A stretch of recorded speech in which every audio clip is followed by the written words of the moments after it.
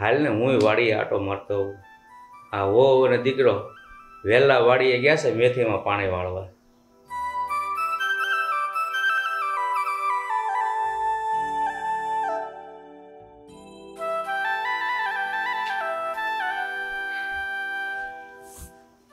બાપુ જય શ્રી કૃષ્ણ. જય શ્રી કૃષ્ણ. બેસ બેસ બેટા. પણ બેટા તારું આમ અચાનક આવવું એટલે મને શંકા પડે છે. તારા ઘરે બધું બરાબર તો છે ને? બાપુ એમાં એની શંકા, આ તમારા જમાઈ કમાવા ગયા છે ને એ 3-4 મહિના પછી આવવાના છે, એટલે મારા હાહુએ કીધું કે તમે તમારા બાપુના ઘરે આંટો મારતા આવો. સારું બેટા, તું આવી છો, થાકી હશ, પાણી બાણી તો પીએ. બાપુ મારે પાણી નથી પીવું, તમારી પાસે ઘડીક બેવું છે. તો સારું. બાપુ આ શ્યામજી ને રૂપા ભાભી દેખાતા નથી, વાડીએ ગયા લાગે છે કા? હા બેટા, વાડીમાં થોડીક મેથી વાવી છે ને એટલે પાણી વાળવા ગયા છે, અને પાવર મોડી રાત્રે આવે ને એટલે સવારમાં વહેલા વહી ગયા છે. સારું બાપુ. હા પણ બેટા તારા હાહુ નરવા તો છે ને? બાપુ મારા હાહુ નરવા હોય તો જ મને આંટો મારવા મોકલે ને, એને કાંઈ વાંધો નથી. તો સારું હો બેટા. આ તારા હાહુનું છે ને ગયડું હાડ છે. આ શરીર કારે માંદું પડી જાય ને એનું કાંઈ ન કહેવાય. સાચી વાત છે. આ મારા બાપુ હારે ઘડીએ કેમ મારા હાહુના સમાચાર પૂછે છે? ક્યાંક એમને જાણ તો નહીં થઈ ગઈ હોય ને કે અમારી હાહુ માંદી પડી છે એમ? અરે બેટા તું મનમાં શું વિચારે છો? કાંઈ નહીં બાપુ, એક કામ કરો ને, આપણે વાડીએ આંટો મારતા આવી, એ બાને હું ભાઈને ને ભાભીને બેને મળીએ લઉં. જાવું છે? હા તો હાલો વાડીએ. હાલ. હે ભગવાન.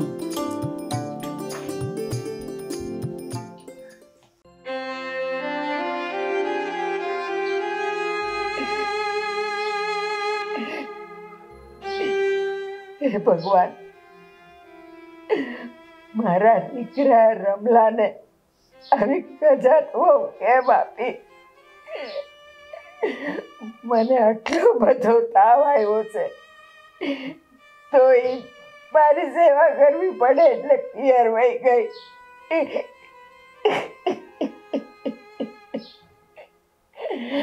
એ રમલાના બાપુ, તમે પરલોક સીધાવ્યા તો મારા માથે આટલા દુઃખના ડુંગર ખડક્યા છે. આપણો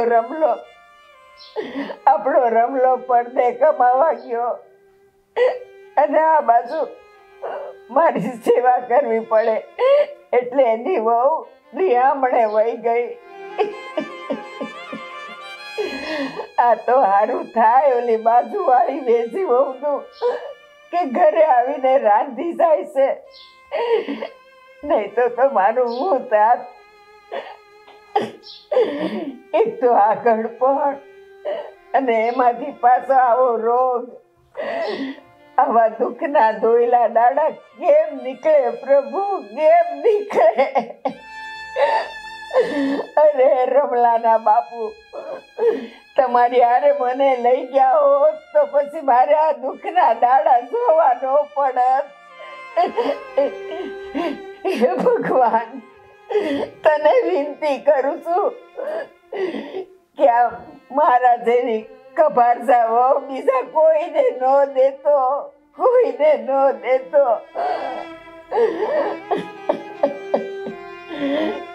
ઠીક, હવે ભગવાન છે કરે, સહન તો કરવું જ પડશે. આ કઈક મને સારું થાય અને હડપ આવે અને મારાથી જો જરાક ઊભું થવાય ને તો હું વેવાય પાસે જાઉં ને એને કહું કે આ તારી છોડીને સમજાવ. હે ભગવાન, હું તો હાવ એકલી અટુલી પડી ગઈ, તને મારા પર જરાય દયા નથી આવતી.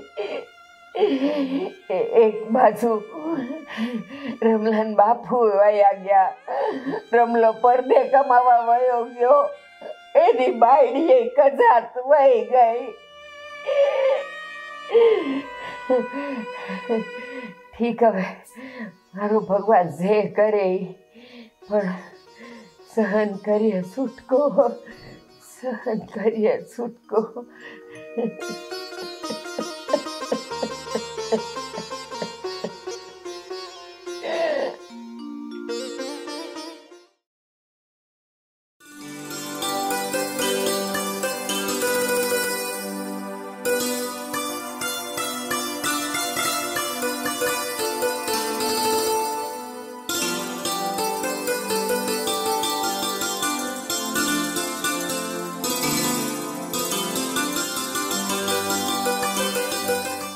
તમને કહું, આ તમારું કામ મૂકો અને પેલા મારી વાત સાંભળો. હું છે બોલ ને. એ હું તમને એમ કહું છું કે આ રેવતી બેન આપણા ઘરે 10 દિવસથી આવ્યા છે. કંઈક એવું તો નહીં હોય ને કે એના હાહુની હારે બાંધીને અહીંયા આવ્યા હોય? હા હો રૂપા, હા મને પણ નક્કી એવું જ લાગે છે કે એના હાહુ હારે ઝઘડો કરીને જ આવ્યા હોય. બાકી કોઈ દિવસ 10 દાડા તો ન જ રોકાય. આ 2 દાડા રોકાઈને વયા જ જાય. આ મારી બેનપણી ઓલી તેજી નથી, એ આપણી બેનના ગામમાં ઠાહરે છે. ત્યાંથી મને સમાચાર મળ્યા છે કે બેનના હાહુ બીમાર છે અને કુમાર 3 મહિનાથી વિદેશ કમાવા ગયા છે. હું વાત કરે છે તું? હા બેન આવું કરે? હવે આને તો આપણે શું કેવું? પણ એક કામ કરીએ, આ હંધી વાત આપણે બાપુને તો કરીએ. હું આ બધી વાત બાપુને કરીશ. સારું. ભાઈ ભાભી તમે બે શું વાતું કરો છો? બેન આ તમારી જ વાત કરતા હતા. મારી શું વાત કરતા હતા?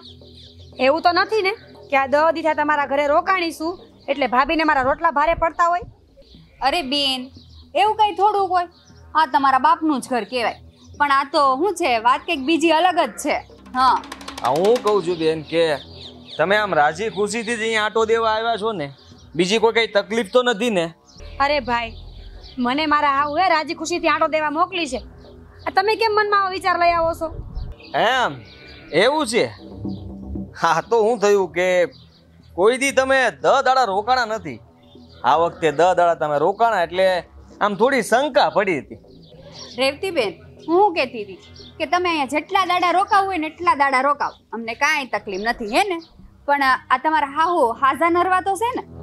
અરે આ બેને કોઈએ જાણ કરી દીધી લાગે છે. મારા હાઉના સમાચાર પૂછે છે ને એટલે મને આવું લાગે છે. રેવતી બેન હા કયા વિચારમાં છો? ના ના ભાભી એવું કાંઈ નથી. આ તો તમે મારા હાઉની તબિયતની વાત કરી ને એટલે થોડીક વિચારે ચડી ગઈ હતી. હા બેન, હા તમારા ભાભીએ તમને તમારી હાહુની તબિયત વિશે જ પૂછ્યું છે. ભાઈ એક દી તાવ તો આવ્યો તો મારા હાહુને, પણ આ દવા લઈ આવ્યા ને એટલે સારું થઈ ગયું. ઠીક તો સારું હો. હાલો તઈ કામ કરો. તમે ઝટ આવજો આ પતાવી.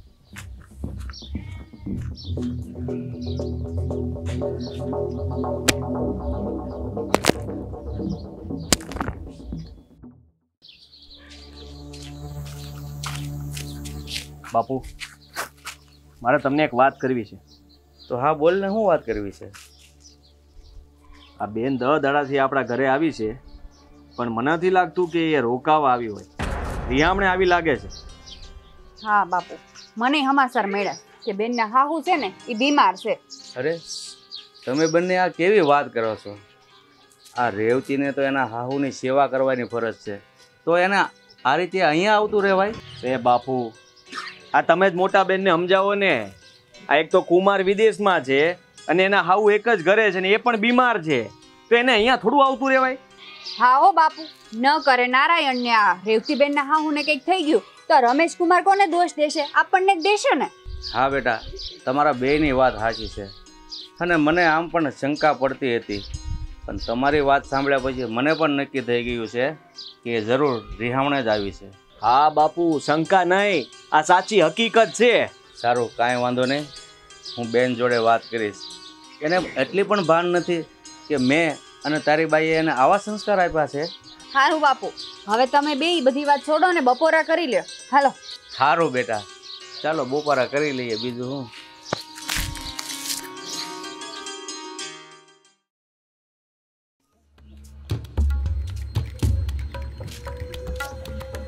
આ બધાને કોકે જાણ કરી લાગે છે. બાપુજી ભાભી બધાય મને શંકાની નજરથી જોવા માંડ્યા છે. હાય હાય, આ મારે એની સેવા ન કરવી પડે ને એટલે તો હું અહીંયા આવતી રહી હતી. પણ આ ડોસી લોટકી છે, ઘડીકમાં મરે એમ તો નથી. ભગવાન, મને તો ઈ બીક લાગે છે કે ક્યાંક અહીંયા ન મરે. હાય હાય, એ ડોસી અહીંયા આવીને મરી ગઈ તો? ના ના હો, મારા બાપુ તો બહુ ગુસ્સાવાળા છે, મને તો મારશે અને નો થવાની થઈ જાય. બીજું બધું ઠીક, હા 12 દિવસથી હું અહીંયા આવીશું, પણ હરામ બરાબર મને કોઈ સમાચાર ન દીધા કે તમારી ડોશી ઉકલી ગઈ એમ. એવા વાવડ મળી જાય ને તો મજા આવી જાય. આ ડોશી મરી જાય ને તો કેવું સારું, પણ મરે એમ નથી ને. હે ભગવાન, તો એક કામ કર ને, આ મારી ડોશીને મારી નાખ, એની માટીને ટાઢી કરી દે મારા પ્રભુ. એ મારા ઈશ્વર, હાલ ત્યારે.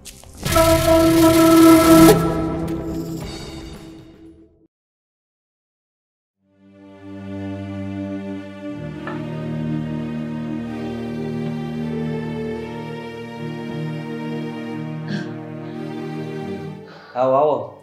જય શ્રી કૃષ્ણ. જય શ્રી કૃષ્ણ ભગવાનભાઈ. બેસો બેસો.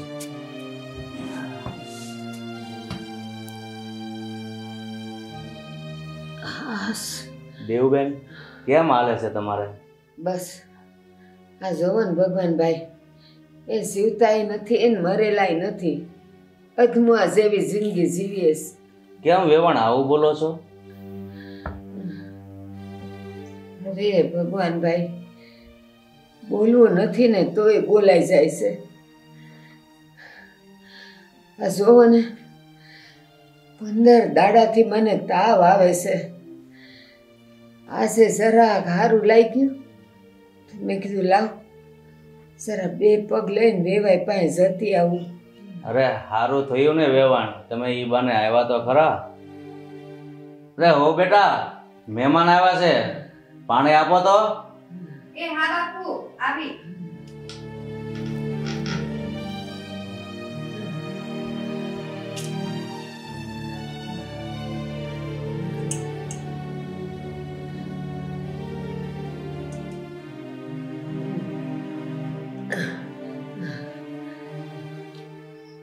જય શ્રી કૃષ્ણ બા.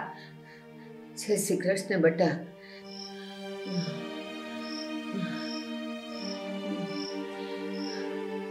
બેટા, આ રેવતી ક્યાંય દેખાતી નથી, ક્યાંય બહાર ગઈ છે? હા બા, રેવતીબેન બહાર ગયા છે, હમણાં આવતા જ હશે. ભગવાનભાઈ, આ તમારી દીકરીએ તો મને ધોળે દાડે તારા દેખાડી દીધા. મારી હારે ઝઘડો કરીને આ મને માંદી મેલીને આ તમારે ઘેર આવતી રહેશે. શું વાત કરો છો દેવબેન? મારી દીકરી આવું કર્યું? હા બાપુ, આપણને ત્રણેયને શક પડતો જ હતો કે રેવતીબેન કોઈ કારસ્તાન કરીને જ આવ્યા છે. એની જાતની રેવતી, આવવા દો એને આજ ઘરે. આવે ને એટલે ખખડાવી નાખું છું. તમારું ધ્યાન રાખવાની બદલે તમારી સાથે ઝઘડો કરીને અહીંયા આવતી રહી, અને એ પણ આવી હાલતમાં. ના ભગવાનભાઈ, તમે રેવતીને કાંઈ ન કહેતા. એ બિચારી માં હજી તો શોકર મચશે, ન સમજે. વેવાણ, તમે કહો ને એમ ન હાલે. એ હવે થોડી નાની છે. અરે એક તો જમાઈ પરદેશમાં કમાવા ગયા છે, અને તમને આવી હાલતમાં અહીંયા આવાય નથી.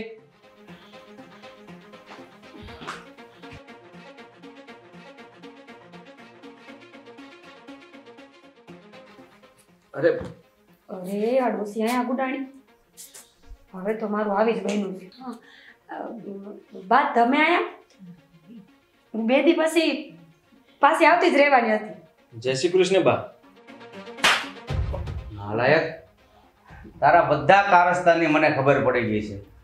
અરે અરે આ દેવ જેવા દેવબેન તને સગી દીકરી કરતા વિશેષ રાખતા હતા, અને એને 15 દિવસના તાવ આવે છે, છતાં તું એની સાથે સેવા કરવાની બદલે ઝઘડો કરીને અહીંયા આવતી રહી. બસ વેવાય બસ, હવે જે થયું ને એ બધું ભૂલી જાઓ. હવે રેવતી પર હાથ ન ઉપાડતા.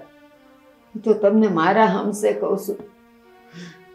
જોયું રેવતીબેન, આપણા હાહુ તો છે ને આપણા માવતર કહેવાય. એની સેવા કરવાની આપણી ફરજ બને. પણ તમે તો બેન, તું આ ઘરમાં જ્યારે આવી ને ત્યારે જ અમને લોકોને ખબર પડી ગઈ હતી કે તું કઈ રાજીપાથી નથી આવી. અને તને જરાય શરમ ના આવી? અરે તે તો આપણા બા બાપુજીના સંસ્કાર લજવ્યા. બાપુજી, મને માફ કરી દો. મારાથી બહુ મોટી ભૂલ થઈ ગઈ. મારા હાવ માંદા પડ્યા તો એની સેવા કરવાને બદલે હું અહીંયા આવતી રહી. મને એમ હતું કે 15-20 દી એકલા રહે ને, કોઈ સેવા નહીં કરે ને તો આપોઆપ એનો જીવ વહી જાય. પણ મને એ નહોતી ખબર કે રામ રાખે એને કોણ ચાખે. આજ મને બધું સમજાઈ ગયું છે કે માવતરની સેવા કરવાની હોય, એને દુઃખમાં એકલા મૂકીને હાલતું ન થઈ જવાનું હોય. બાપુ, બેનને હવે પસ્તાવો થાય છે, એને માફ કરી દો. બાપુ, તમારા દીકરાની વાત સાવ સાચી છે. બેનને હવે પસ્તાવો થાય છે તો એને માફ કરી દો.